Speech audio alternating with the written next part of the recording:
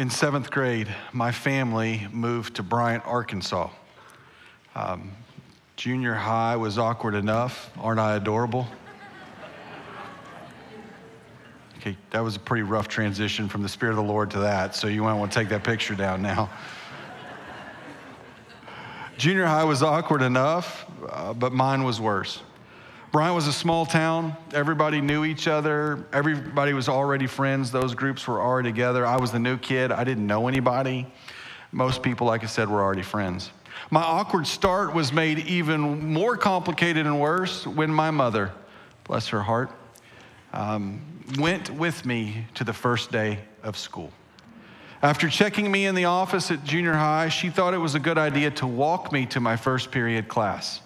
There she went in, we were late, of course, to meet my teacher in front of everybody. Yes, I was the new kid whose mommy walked him to class in junior high. First couple of weeks, just because everybody knew everybody, I had a hard time making friends.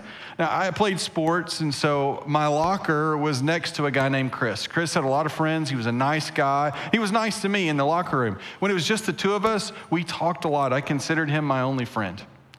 Now, in the cafeteria, most days, I ate by myself. I didn't know anybody. And then one day, I saw Chris eating with his friends at a table. There was a chair sitting next to them empty. And so I decided here was my chance. So I went and I talked to Chris. I said, Chris, can I sit with you guys today? Chris looked at me, looked at the people around him, and said, no, somebody is already sitting there. So I did the junior high walk of shame back to where I was and sat down. And I remember to this day, as I watched, as not a single person ever sat in that chair. I learned then that Chris was willing to be my friend in private, willing to talk to me when nobody else knew about it, but in public, he wasn't. He didn't want to be associated with me in front of other people. I wish it was just in junior high, but a couple other times this has happened in my life. Anybody ever experienced that? Isn't it horrible? Isn't it painful when you discover that someone pretended to be your friend or allowed you in their life, but then when it cost them something or other people were around, they weren't? Sadly, I've seen people do the same thing with Jesus. Following Jesus is easy when it fits into their schedule, when Jesus just wants an hour and a half on Sunday mornings, or following Jesus is okay when it doesn't cost them a whole lot. They're okay with Jesus as long as it's about blessings. They're okay with Jesus as long as it's about the benefits. It's okay to be with Jesus when you get stuff from him. These people have that private faith, not the public one. Now, I get it. Our culture pushes against us. Culture pushes people to hide their faith. Your job has rules about talking about Jesus. People at school make fun of religious people. Professors, teachers, they have low opinions of people who are spiritual. Your neighbors are nice and they like you, but they also think you're crazy that you come to church so often. It's a lot of pressure, I get it. So what are you supposed to do? I mean, do you separate your private and your public lives from each other? Is it better just to keep Jesus to yourself and keep it quiet?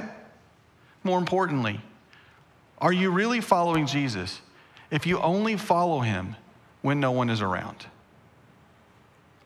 Now, Jesus understood the tension between private and public commitment.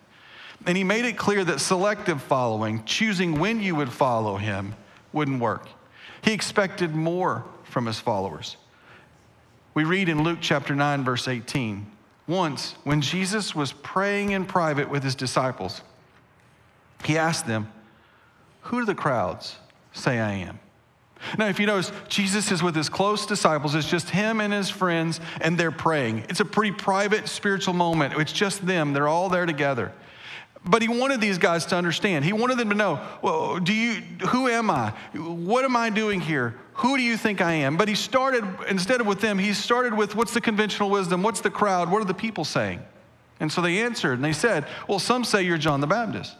Others say Elijah. Still others, the one of the prophets from long ago has come back to life. Jesus looked at him and said, but what about you? Who do you say I am? At the time, Jesus had performed a lot of miracles. Things were happening pretty fast. And so other people were like, man, this is awesome. He's a prophet, come back for life. But they were wrong. That was not who Jesus was. And Jesus looked his followers dead in the eye and said, but you, not them. Who do you say I am?" And Peter, always the brash spokesman, spoke up first and said, I know who you are. He answered, "You are the Christ of God." That's sort of a clunky phrase. It's not something that just rolls off your mouth. What was Peter saying? Well, Peter was saying, you are the Christ. You are the Savior. You are the rescuer. You are the Messiah. But more important, the way he said it wasn't just identifying who Jesus was. He was saying, Jesus, we know this is who you are. You are the Savior, and we're with you. We are with you. We are committed to you. We are on your side. And Peter's answer, it was the right one. It's the right answer. And in private, with just Jesus, with nobody else around, Peter got the answer right. Because it's easy to get the right answer in a private moment. It's like when you're in service just a few moments ago, and Mary Grace said, "Lift your hands and worship with me." What did you do? You lifted your hands in worship. After all, there's several hundred people who are lifting their hands at the same time. Or at the end of a message, Pastor Rod challenges you to live a life of greater commitment or to respond to what God is saying to you. And in the safety of this space and in the comfort of knowing that there are other people who love and care about you, that you can make that commitment. It's really easy to sing, "Give me Jesus. You can have all this world," when there are a couple hundred people singing it at exactly the same time. Now, when Peter said this, Jesus affirmed his right answer, and I affirm that as well in you. When you've made those right choices and decisions in this room, we affirm those. But Jesus also confronted Peter and warned them that this kind of commitment isn't really easy on a day-to-day basis. And he used that private moment to teach them about public following of him. This is an important essential of Jesus' teaching, so much so that he repeats the teaching several times over the course of his life in ministry. Paul picks up on it as well 2 or 3 times. He also underscores this and teaches the same things in his letters. This concept is an essential of following Jesus, and I might argue it is the essential for following Jesus. Now, not surprisingly, this teaching by Jesus completely disrupted what was expected. It was a shock. It wasn't what they anticipated.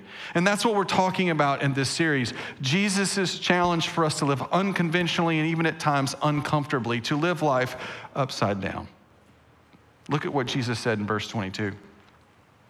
"The Son of Man must suffer many things, be rejected by the elders, the chief priests, and the teachers of law, and he must be killed. And on the 3rd day, be raised to life." Jesus made the future clear to them. He said, you say I'm the Christ, you say I'm the Savior, but you need to know right now, I'm going to suffer and die. Important, respected, popular people are going to kill me. But don't worry, 3 days later, I'm going to come back to life.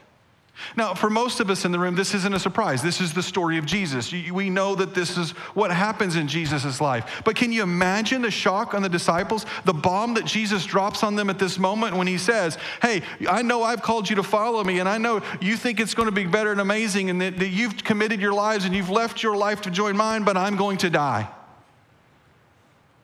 But then Jesus shocked them even more when he said, if anyone would come after me, he must deny himself, take up his cross daily, and follow me.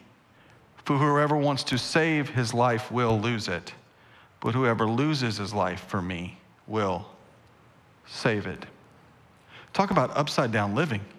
Jesus said, if you follow me, you will have to die as well.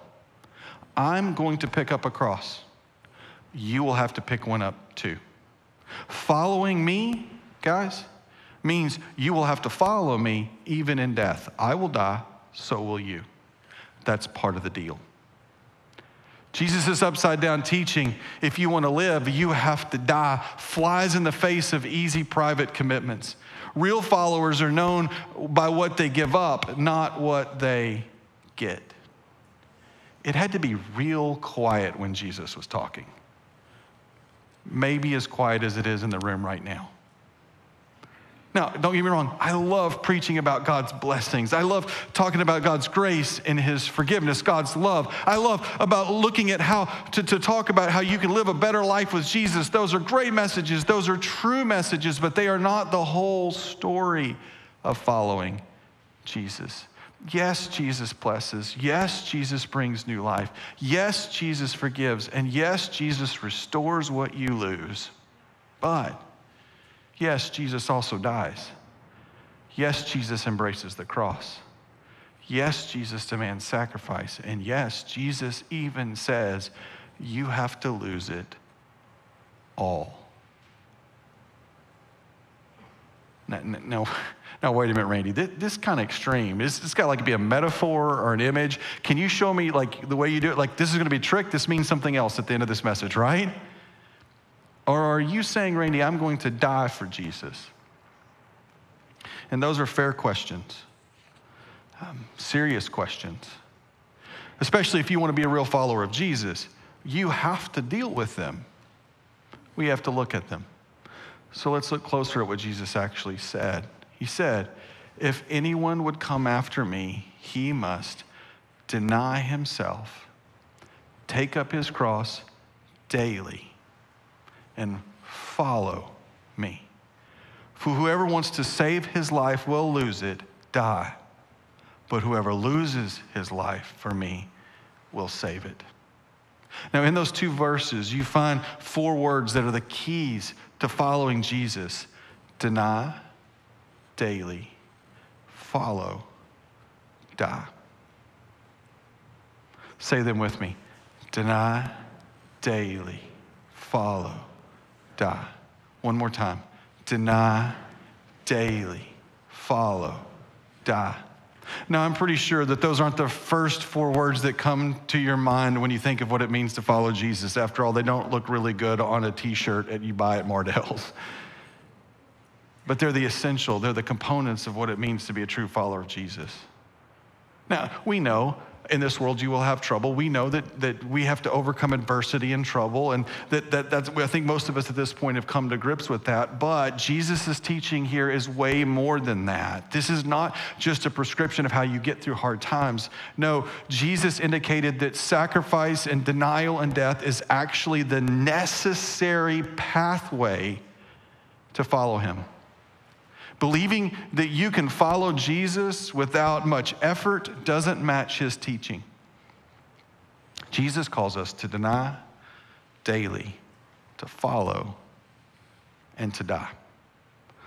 4 words that make easy private faith impossible. So what do these words actually mean? Let's look at them. Jesus said it this way. If anyone would come after me, he must deny himself. What does it mean to deny yourself? Earlier this year, I got a health diagnosis I didn't like. It shouldn't have come as a surprise. My diet since I was a little kid consisted basically of burgers, barbecue, ice cream, and anything fried. I'm pretty sure my grandma gave me chicken fried steak in a bottle. I was raised on it. But more importantly, I ate a lot. Some of you were with me. I could eat because I love food. Do you know what happens when you eat a lot?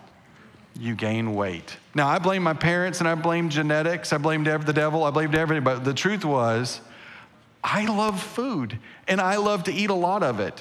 And I got big. My doctors, my family challenged me. And this year, I've lost somewhere between 35 and 40 pounds, depending on the day. Now, people come up to me and say, how did you do it? They ask me, what's your diet program on? What pills are you taking? What expensive shakes are you drinking every day? Have you joined a membership? What program are you on? And my answer often confuses them because you know what? It worked for me, maybe not for you, but I didn't do any of those things. You know how I lost this weight? I stopped eating so much food. I stopped eating so much bad food. Like my plate went from here to here. I eat healthier and I eat way less. And then sometimes at that point, the person will say next, wow, that's awesome, Randy. I bet it's easier for you now. I bet you don't even miss what you used to eat. Are you kidding me? Are you stupid? I love food.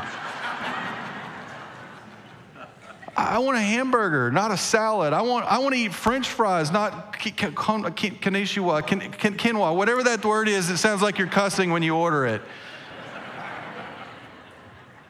I want a couple bowls of honeycomb for breakfast, not just one bowl of oatmeal every day.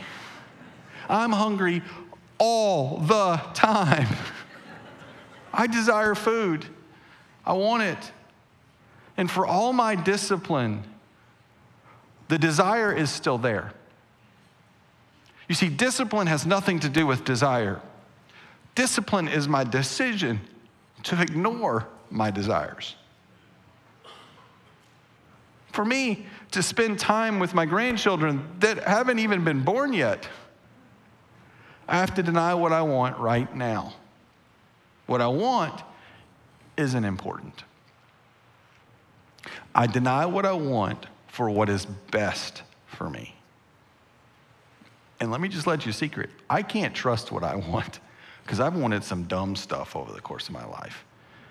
My wants have changed. And you know what? You can't trust what you want either. After all, you wanted to look cool in the 1980s, so you wore MC Hammer pants. Or if it was the 70s, you wore bell bottoms, whatever decade it was, platform shoes.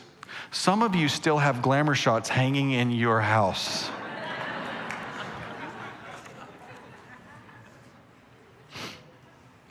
You wanted to be one of the cool kids, so you got a mullet. Now it's 30 years later, you still have it, and it's time for a haircut.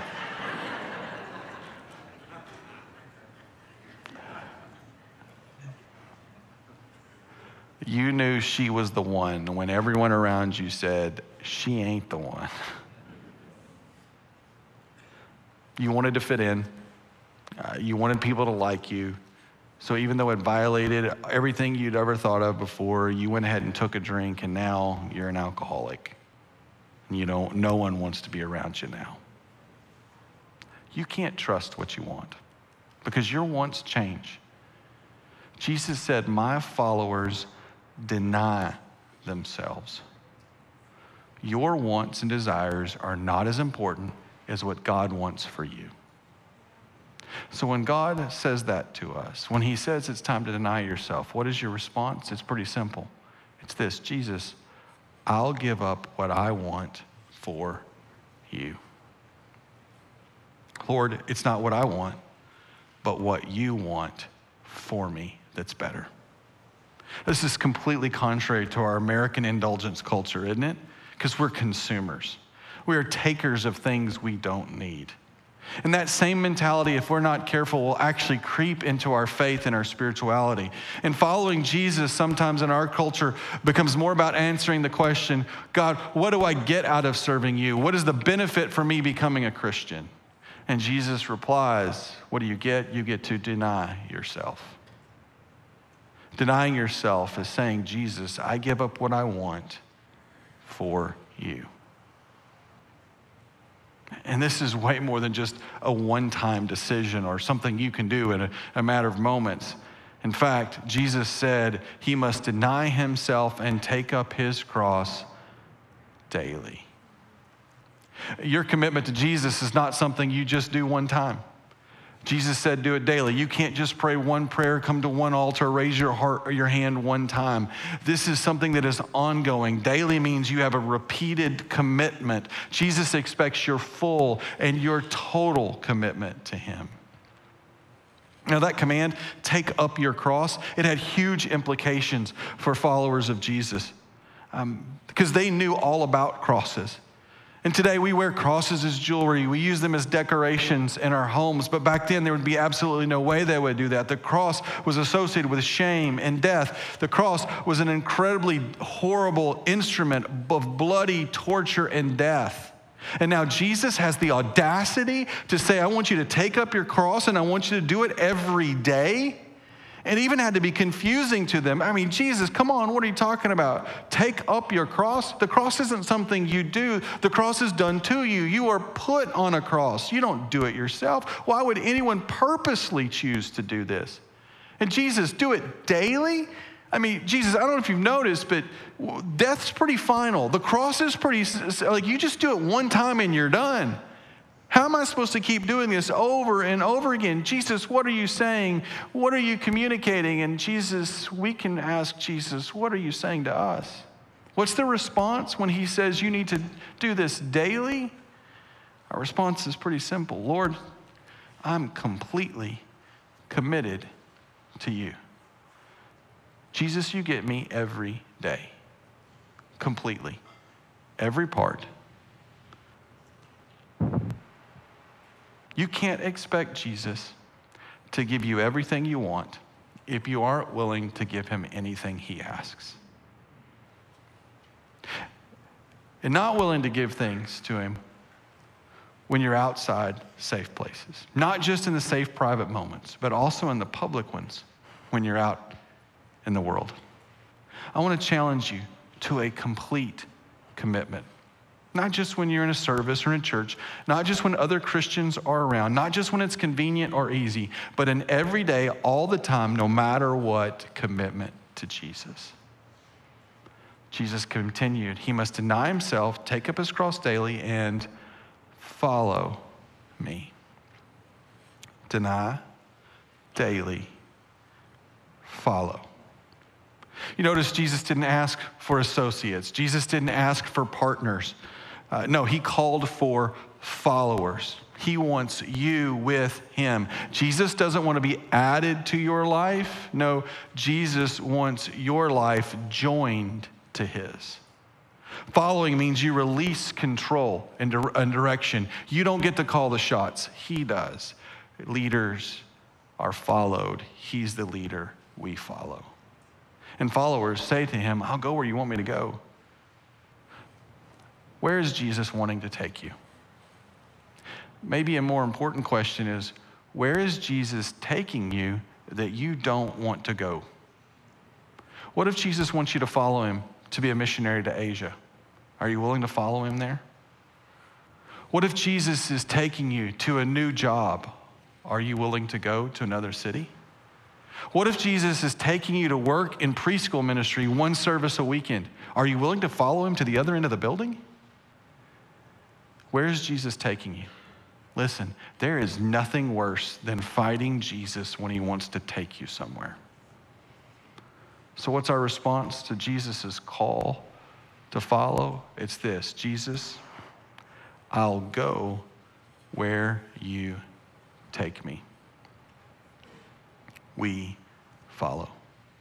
At our church, we use the phrase lifelong follower of Jesus to describe what it means to serve God. Why? Because that's what we believe. No breaks, no gap years, no time off. We are lifelong followers of Jesus. And that lifelong journey of transformation. When you accepted Jesus, he changed your life. But that change was more than a category shift. It's more than you just simply went from unsaved to saved, or non-Christian to Christian, or lost to found. There was more to it than that. He did change your spiritual identity, but he also changed your life's direction through his spiritual transformation. You belong to Jesus now, but you are becoming like Jesus over time. In 2003, my wife Heidi and I moved to Arkansas. Now, I was from Arkansas, but Heidi was raised a California girl. She didn't know the first thing about being an Arkansan. She shopped at Target, not Walmart. She wanted baked chicken instead of fried chicken. Tea, just couldn't wrap my mind around it. Tea was not something you drank sweet and iced. No, tea was hot, dirty water with a lemon in it.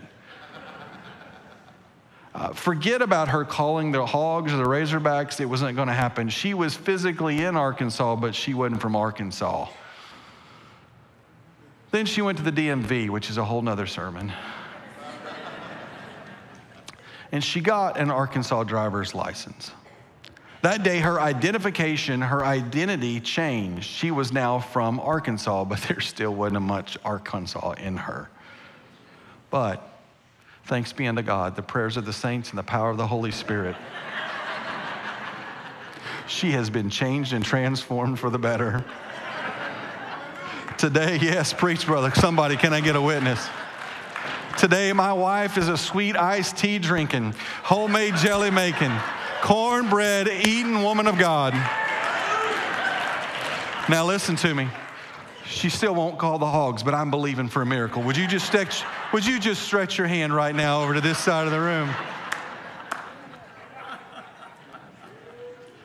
We're praying. Following Jesus is very much the same. You see, when you decided to follow Jesus, your identity changed. But the process of becoming like Jesus only happens when you follow him, when you become more like him. And Jesus was clear the process for doing this. For whoever wants to save his life will lose it. That's die. But whoever loses his life for me will save it. Ultimately, following Jesus means you have to die. And what is your response? Jesus, I'll give you everything. Dying doesn't sound fun, but it's the upside down approach to life with Jesus. What you want to keep, you have to give up. If you want to live, you have to die. You are no longer in control. God is. And that phrase, lose your life, means that your old life is completely destroyed. The old way is dead. Now, in the Old Testament, people would bring a sacrifice to God. They did this to thank God for something they had done. They did it as an act of worship. They did it as a way to receive forgiveness. They usually would take an animal or food. It was something of value. Either they had raised or they had purchased. And they would take that sacrifice. They would kill it and place it on top of the altar. The sacrifice was complete and total. They would set it on fire and it was burned till nothing was left because God got all of it. Nothing could be used later. Their sacrifice was completely destroyed for him. And Jesus asked the same of us. We give up complete control of our whole lives. If you want to live, your old life has to die. It has to be placed on the altar, completely consumed and destroyed. And that's what radical public discipleship and following of Jesus is. It's the way to be a real follower of Jesus. And some people, they never make it here. They want Jesus in their life, but they don't want to sacrifice or die. They're friends with Jesus in private, but not in public. They want to keep part of their lives. They want to share their life with Jesus. When you share your life with Jesus, you say, God, Lord, I'll give it to you as long as it's mutually beneficial. God, we'll use this together. I'll invite you to my life. We're going to share. And sharing almost always means you get what's left over or you get extra. I've got a little bit more, you can have it. Sharing says, God, I'm going to give it to you, but I want access to it in case I ever want to pick it back up if I need it again. Sharing isn't bad. You were taught that sharing is caring, but God does not ask us to share. He asks us to sacrifice. And when we sacrifice, what we say is, God, you are allowed to have it all. God, I'll give you everything. What I want and even what I need is yours. Just like that Old Testament sacrifice, my old life, the things and desires and the wants, everything inside of me, I place on the altar. I step back, put my hands in my pockets, and you get the whole thing, consume it all. What are you willing to sacrifice? What's it worth to follow Jesus? Just a few moments ago, we sang, "Give me Jesus. Take this whole world." Are you willing to sacrifice what you need and what you want for him? It's easy to sing, but what happens if part of taking this whole world is the Lord saying to you, are you willing to sacrifice owning the most profitable business in town? Are you willing to sacrifice being the most popular student at school? Are you willing to sacrifice driving the best cars, live in the biggest houses? Are you willing to sacrifice your most amazing vacation? Are you willing to sacrifice access to your family? Are you going to let your children go to be missionaries across the world? What if Jesus asks for it all? Like he takes us up on the song we just sang.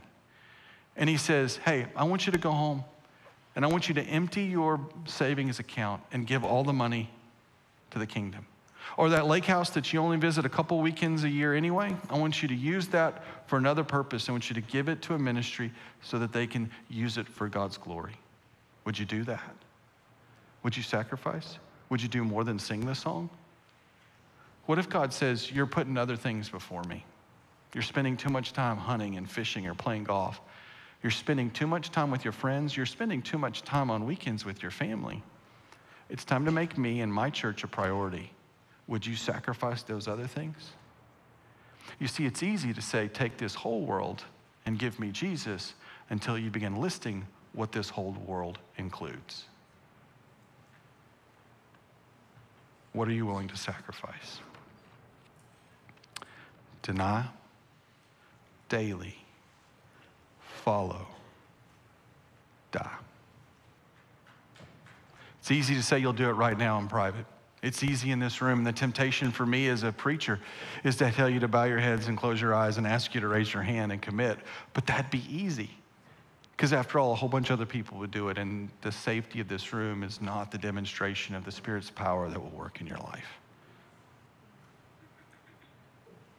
This message is genuinely discovered on Tuesday when you're at work, or Thursday when you're online with your friends, or Friday when you're hanging out. So I leave you with a couple questions and a prayer. Will you follow in public as well as private? Will you deny yourself? Will you daily be fully committed? Will you follow Jesus wherever he takes you? And will you let your desires die for his kingdom and his glory? Lord Jesus, I pray for myself and every person in this room. Scary prayer to pray, but would you give each of us an opportunity this week to prove how deeply we are committed and follow you? I pray everyone in this room would rise to the test of when our desire gets in the way of your plan and we crucify and kill it. When you take us in a direction we didn't intend to go, and yet we still follow you. I pray everyone this week will have a moment to demonstrate their faith and their commitment to you. Would you use us to show the rest of the world what public following and association with you is? Lord, help us to deny ourselves, to die daily, and to follow you. In your name we pray. Amen. God bless you.